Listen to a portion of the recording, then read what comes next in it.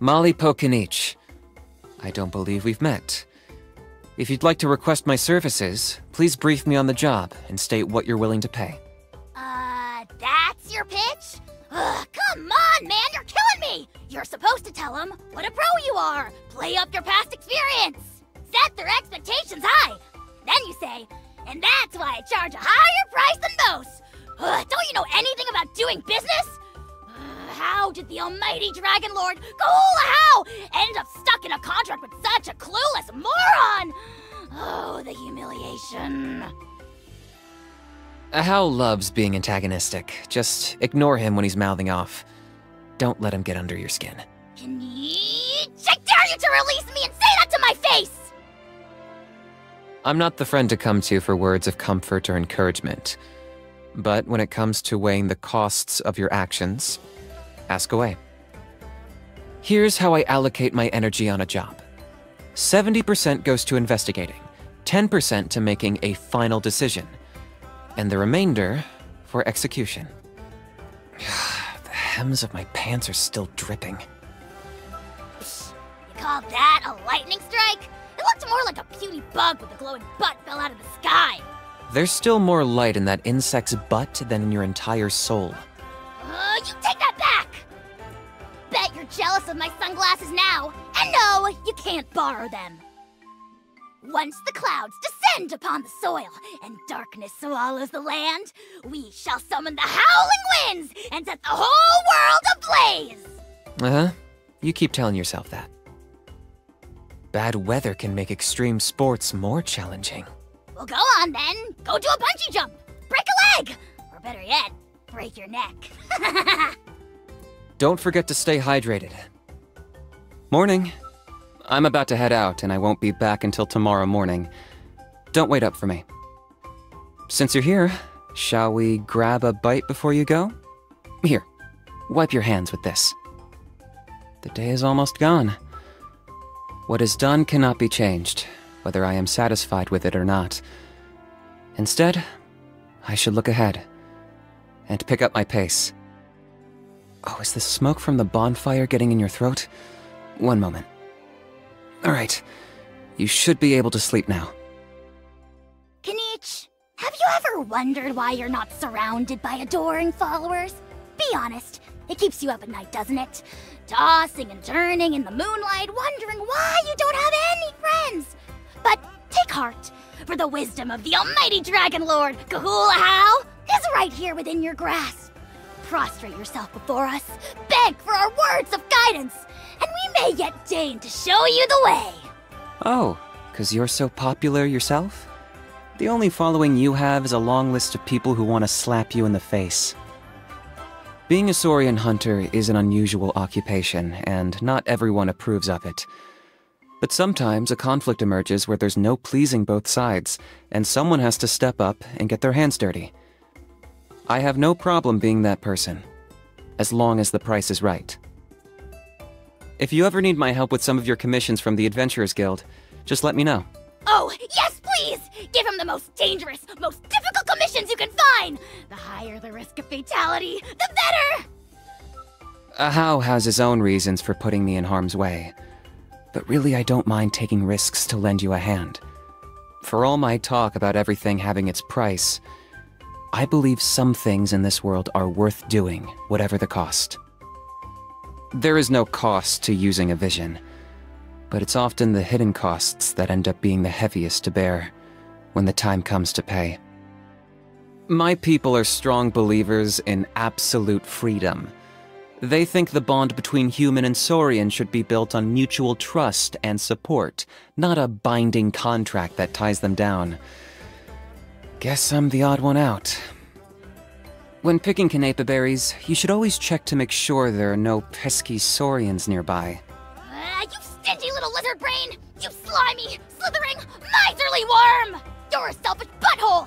I only gave those festering fruits a second look because I was starved half to death!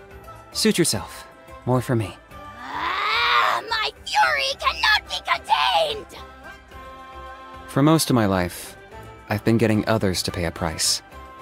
Then the Pyro Archon used the Ode of Resurrection to bring me back from the Night Kingdom, and suddenly, I was the one paying the price. Only then did I finally understand it from both sides. To the stronger party, the price is a bargaining chip, and to the weaker party, it's a sign of what's at stake. What matters is whether you have the courage to make the gamble. I've taken jobs from her before. She offered to pay me to act as a battle advisor, and the mora was good, so I accepted. After working with her a few times, though, I noticed she's not exactly a pushover. When I pressed her about it, she eventually admitted that battle advisor was just code for mentoring Kachina in wilderness survival. So, a battle against nature, then. I'd probably just call that life. Anyway, that business is concluded, and I now have 2 new acquaintances. I saw a job posting about her once. Some lowlifes from her tribe got jealous that she'd received an ancient name, and basically tried to order a hit on her Saurian companion. They paid the price. I made sure of that. I've seen how she handles her work. Our methods of conflict resolution are quite different. I tend to get one party to shut up, but she silences both. By the time they wake up in their sickbeds, they have nothing further to say, because they've forgotten whatever it was they were fighting about. I saw a strange job posting once while passing by the Children of Echo's territory. The requester was looking for a hardy plant that wouldn't take much maintenance, so I brought over some Saurian Claw succulent seeds, along with a pot and some fertilizer. It grows well all over Natlan, even in the most barren areas. But when I went to collect my payment, I saw that not a single seedling had sprouted from the pot. I paid the price for overestimating Xilonen's gardening skills. This was one of the few failed jobs on my record. I've taken jobs from her before. More of a long-term collaboration, really. She makes fitness meals for her personal training students, with everything measured out to the exact calorie.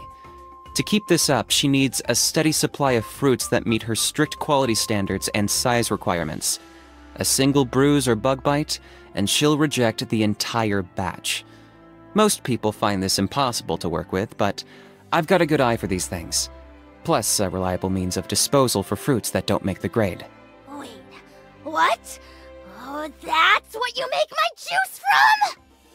As you can probably guess, I've taken jobs from her before. I helped her purchase a heavy stack of paper-based reading material from an Inazuman merchant. Not to pry into my client's private affairs, but don't the Masters of the Nightwind use woven fabric instead of paper? I've enlisted his services before. It was when Ajaw said he was ill, whatever it was. He was ranting and crying incessantly, so I figured it only made sense to take him to the best sorrow vet I could find. And he really is a pro. Ajaw wasn't inside for long, but when Aoife brought him out, he was cured. What do you know about medicine? He's not even a real doctor! He's a quack! A charlatan! You weren't even there! You don't know what he said! Ugh! I am a Saurian hunter. When there's no Saurians to hunt, I take on other jobs, too. I guess that means we're in the same line of work. Back when I was a messenger, people would always ask me to lend them a quick hand with something after I showed up with their message. So then the question is, what does a quick hand cost? Most of the time, as soon as I named my price, they suddenly didn't need my help anymore. I did weeks of preparation for my first Saurian hunt. I spent several days just observing, stalking, and lying in wait, created 3 different traps, no less, and made detailed notes of its daily routine and feeding habits. A lot of that effort was wasted, but it was a necessary waste. Ajaw used to be sealed in an ancient ruin, up until I signed a contract with him and let him out. I took him for a reckless moron who'd be dead in a ditch within days. But no! Somehow he's still here, alive and kicking. Ugh, rise above it, rise above it. I am the sovereign ruler of the Nation of Flame, and I have the virtue and dignity to match. Your virtue and dignity is what makes you hope I kick the bucket every day? I meant time and patience. Anyway, as long as you know how to keep them under your thumb, even the most vile and wretched beings have their utility. Oh, just you wait! I'll find someone to beat you to death before the day is through! I've always dealt with things in terms of costs, so it came as no surprise to me when the Wyab granted me the ancient name of Malipo, or Turnfire. Value comes from surviving, so I don't look forward to the day my life will come to an end. But I'm also the bearer of the Turnfire legacy, and I'm prepared to face the flames when that day comes. Let the Turnfire judge how I have spent my life. I know I won't have anything to regret. I've tried my hand at all kinds of extreme sports. When I get bored of one thing, I move on to the next. It's a good way to hone your skills while learning to control your fear. First, you face your fear. Then, you learn to tolerate it. And finally, you conquer it. Most warriors I've met either think too much or too little. I'm always looking to my next destination and goal, so I never have the time to worry. Out in the wild, I eat for convenience. Meat and fruits are always my preference, of course. Look at you, pretending you're not a picky eater. How come I never see you picking any grain fruits, Too heavy. I travel light. Cold or spicy food defaces the sacred temple that is our body, and steaming hot oils and noxious gas that we avoid like the plague. Nothing too hard, as it is laborious to chew, nor too soft, for it lacks flavor. So tell me, what do you want? To feast on your soul! This is quite delicious. I should offer you some cash in return, or some kind of gift if you'd prefer. Spit it out, you greedy snake! Some of that was meant for me! Very nice. That had more flavor than I was expecting. Hear that? He's mocking you. He thinks you can't cook to save your life. Any chance I can return this to the kitchen?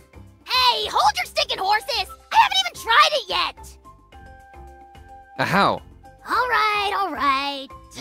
You love bossing people around almost as much as you enjoy taking people's money.